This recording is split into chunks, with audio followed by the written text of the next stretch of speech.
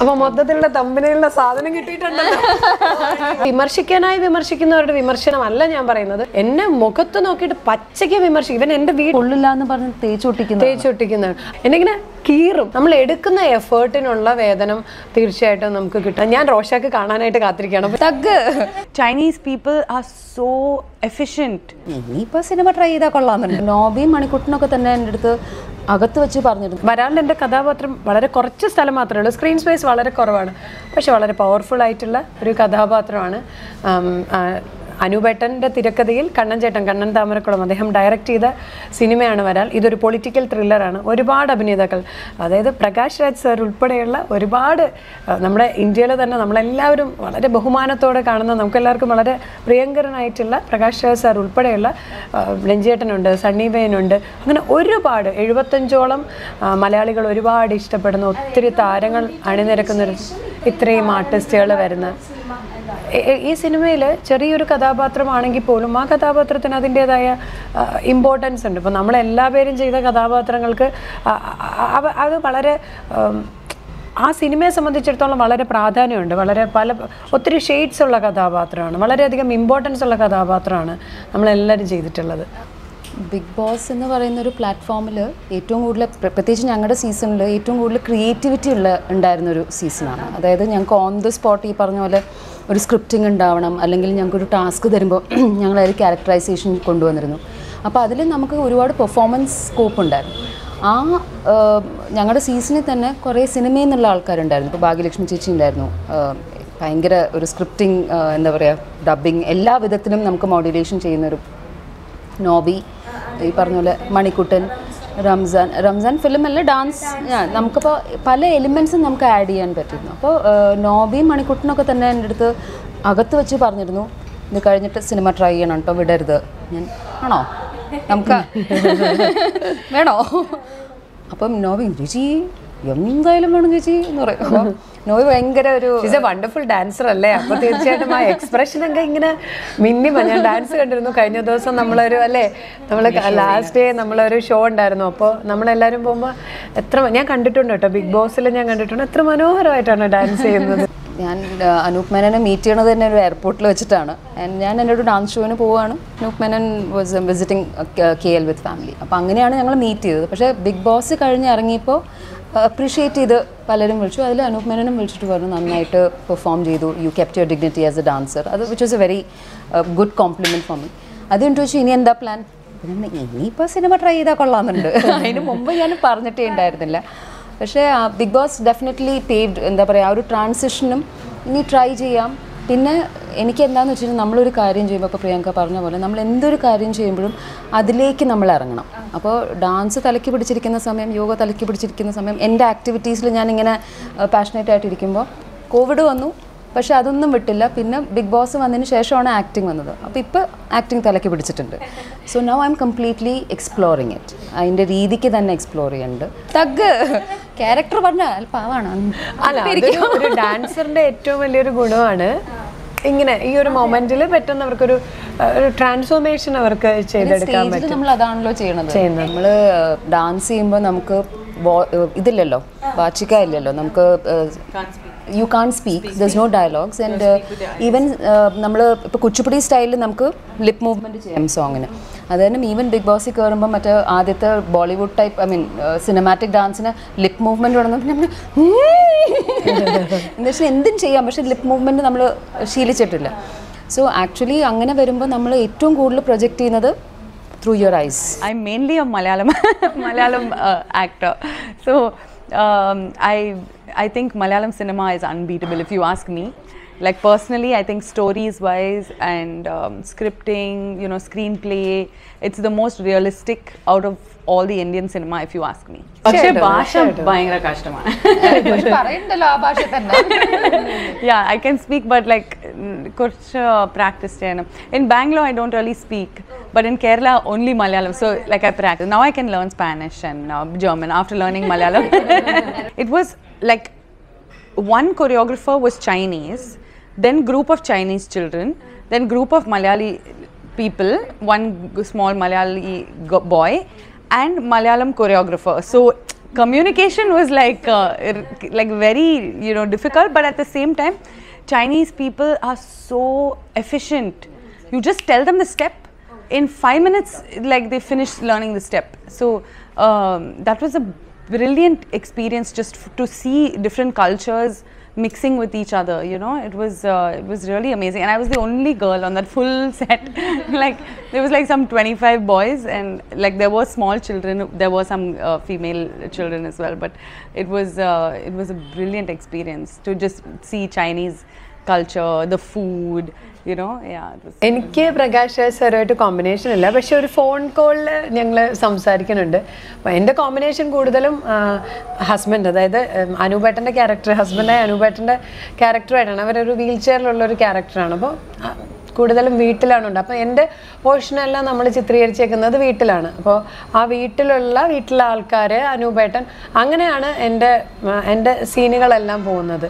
എല്ലാ സിനിമകളും തിയേറ്ററിൽ നിറഞ്ഞോടണം എന്നാണ്. ഒരു സിനിമ നമ്മൾ റിലീസായി ഓടണം അങ്ങനെയല്ല, എല്ലാ സിനിമകളും ഓടണം.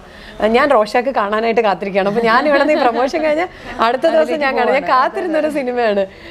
അപ്പോൾ മമ്മൂക്കയുടെ സിനിമ എല്ലാം എനിക്ക് തിയേറ്ററിൽ പോയി കാണാൻ ഭയങ്കര ഇഷ്ടമുള്ള ഒരാളാണ് ഞാൻ. അപ്പോൾ അതുകൊണ്ട് തന്നെ അതിനൊപ്പം ഇത് ഞങ്ങളുടെതൊരു എന്താ പറയുക, ഒരുപാട് ആർട്ടിസ്റ്റുകളുള്ള ഒരു കുഞ്ഞു വലിയ സിനിമയാണ്. വരാലെന്ന് പറയുന്നത് എനിക്ക് പേര് ഭയങ്കര, ടൈറ്റിൽ എനിക്ക് ഭയങ്കര ക്യാച്ചി ആയിട്ട് തോന്നി. കൊള്ളാമല്ലോ വരാൽ. അപ്പോൾ ആ മീൻ, അപ്പം ഞാനപ്പോൾ തന്നെ വിചാരിച്ചു വരാൽ മിക്കവാറും ആ ക്യാരക്ടേഴ്സിൻ്റെ ഒരു പ്രത്യേകത കൊണ്ടായിരിക്കാം.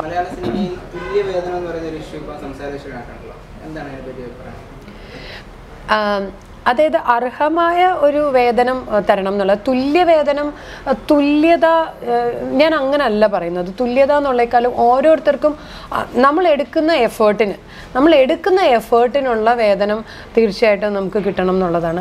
അത് ആർക്കാണെങ്കിലും കേട്ടോ. ഒരു സീൻ ചെയ്യുന്ന ഒരാൾക്കാണെങ്കിലും, ഒരു പടത്തിൻ്റെ ഒരു ഹീറോയിനാണെങ്കിലും, അവിടെ ഒരു പാർഷ്യാലിറ്റി ഇല്ലാതെ തുല്യത എന്നുള്ളതല്ല ഞാൻ പറഞ്ഞത്. അത് ഒരുപാട് കാര്യങ്ങളുണ്ടല്ലോ. അതിൻ്റെ മാർക്കറ്റ് വാല്യൂ, ഇപ്പോൾ സിനിമ എന്ന് പറയുന്നത് അങ്ങനെയാണല്ലോ. ഒരു ആർട്ടിസ്റ്റിൻ്റെ ഒരു വാല്യൂ അനുസരിച്ചിട്ടാണ് അവിടെ ബിസിനസ് നടക്കുന്നത്. ഇപ്പോൾ ഒരു ആക്ടറിന് കൊടുക്കുന്ന അതേ ശമ്പളം നമുക്ക് തരുമെന്ന് നമുക്ക് പറയാൻ പറ്റില്ല. പക്ഷേ സ്ത്രീകൾക്ക് എവിടെയോ ഉണ്ടാകുന്ന അവിടെ ഒരു പാർഷ്യാലിറ്റി എവിടെയുണ്ട്. പക്ഷേ അർഹതപ്പെടുന്ന ഒരു വേതനം, സ്ത്രീകൾക്ക് അവരവരുടേതായ രീതിയിൽ അർഹതപ്പെടുന്ന ഒരു വേതനം ഉണ്ടാവണം എന്ന് തീർച്ചയായിട്ടും ഞാൻ അതിൽ ഉറച്ചു വയ്ക്കുന്ന ഒരാളാണ്. ഇപ്പം തുല്യവേതനം എന്ന പോലെ പറയുന്ന മറ്റൊരു ഇൻഡസ്ട്രിയിലുള്ളൊരു പ്രശ്നമാണ് ഫസ്റ്റ് ഡേ തന്നെ റിവ്യൂസ് ഒക്കെ ഇട്ടിട്ട് നെഗറ്റീവ് പറയുന്നത്, സിനിമ കാണാതെ ബോയ്ക്കോട്ടിങ്, അങ്ങനെയുള്ള ഒരുപാട് പ്രശ്നങ്ങൾ വരുന്നുണ്ട്.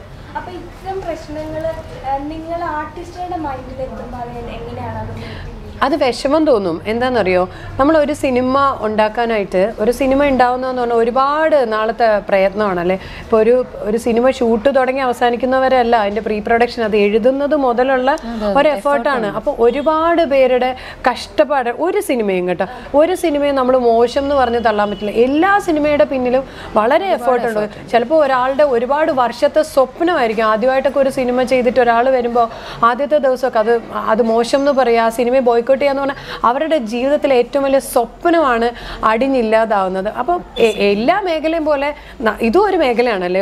നമുക്കും തൊഴിൽ ചെയ്യാനുള്ള റൈറ്റ് ഉണ്ട് ഇവിടെ, എല്ലാ മേഖലയിലും ചെയ്യുന്നത് പോലെ തന്നെ. ശരിയാണ്, ഞങ്ങളെല്ലാവരും നിങ്ങളെ എൻ്റർടൈൻ ചെയ്യണു.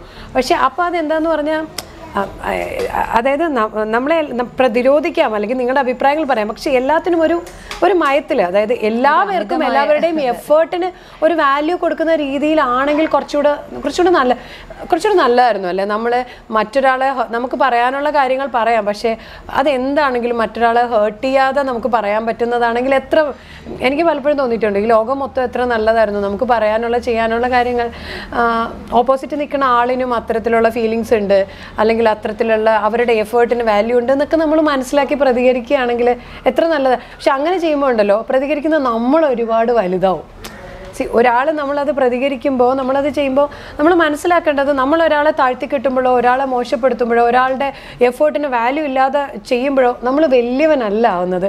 നമ്മളെന്ന് പറയണ ഒരാളിൻ്റെ വാല്യൂ വല്ലാണ്ട് ഇടിഞ്ഞു പോകും.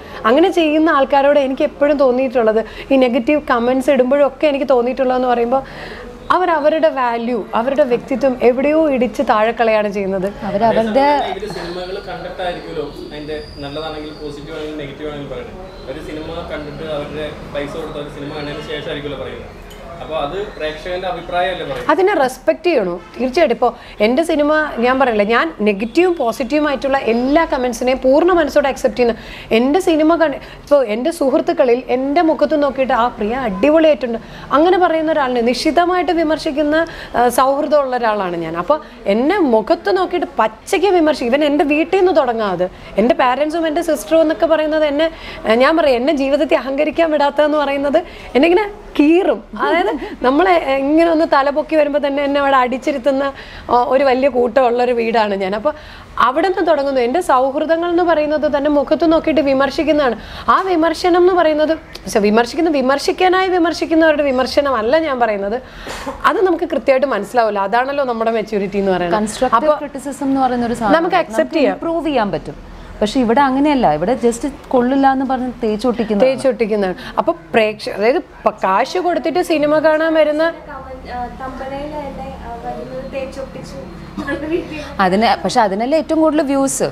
അതെ, എപ്പോഴും നെഗറ്റീവായിട്ടുള്ള അത് നമ്മളുടെ ഒരു മനുഷ്യന്റെ മൊത്തത്തിലുള്ള ഒരു മാനസിക അവസ്ഥയാണ്. അതായത് നെഗറ്റീവായിട്ടുള്ള ഒരു കാര്യം കാണുമ്പോഴത്തേക്ക് അതിനെ കൂടുതൽ അതിലേക്ക് പോകാനുള്ള ഒരു മനുഷ്യ സഹജമായ ഒരു കാര്യമാണ്. തീർച്ചയായിട്ടും കാശ് കൊടുക്കുന്ന പ്രേക്ഷകൻ്റെ എന്താ പറയുക, അതിൻ്റെ വാല്യൂ എല്ലാവരും റെസ്പെക്റ്റ് ചെയ്യുന്നു, അതിനെ പൂർണ്ണ മനസ്സോടെ അക്സെപ്റ്റ് ചെയ്യുന്നു. പക്ഷേ എങ്കിലും അവിടെയും കാണേണ്ടത് ഒരാളുടെ എഫേർട്ട് കൂടെ ഉണ്ടെന്ന് പറയാം. നിങ്ങൾക്ക് വിമർശിക്കാം, പക്ഷേ അതൊരു മറു സൈഡിൽ നിന്നുള്ള ഒരാളിന് അതായത് കാര്യങ്ങൾ പറയാം അല്ലേ, അത് പൂർണ്ണമായിട്ടും അവരെ നിലംപരിശാക്കുന്ന രീതിയിലല്ലാതിരുന്നാൽ കുറച്ചുകൂടെ നല്ലതായിരിക്കും അല്ലേ. തീർച്ചയായിട്ടും ഇത് പ്രേക്ഷകർക്ക് ഇഷ്ടപ്പെടുന്ന ഒരു ജോണർ. എപ്പോഴും ത്രില്ലർ ജോണേഴ്സ് എല്ലാവർക്കും ഇഷ്ടമാണല്ലേ.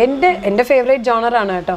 അപ്പോൾ അതുപോലെ തന്നെ പ്രേക്ഷകരെ ത്രസിപ്പിക്കുന്ന ഒരുപാട് മൊമെൻറ്റ്സ് ഉള്ള കറണ്ട് അഫെയർസ് പലതും, അതായത് നമ്മൾ കണ്ടു പരിചയിച്ചതോ കണ്ടു മറന്നിട്ടുള്ളതോ ആയിട്ടുള്ള സാഹചര്യങ്ങളോ മുഹൂർത്തങ്ങളോ കഥാപാത്രങ്ങളോ ഒക്കെ പലതരത്തിലും വന്നു പോകുന്ന തരത്തിലുള്ള ഒരു സിനിമ ആയിരിക്കും ഇത്. അപ്പോൾ നിങ്ങൾക്ക് ഇഷ്ടമുള്ള ഒരുപാട് പ്രേക്ഷകരുണ്ട്.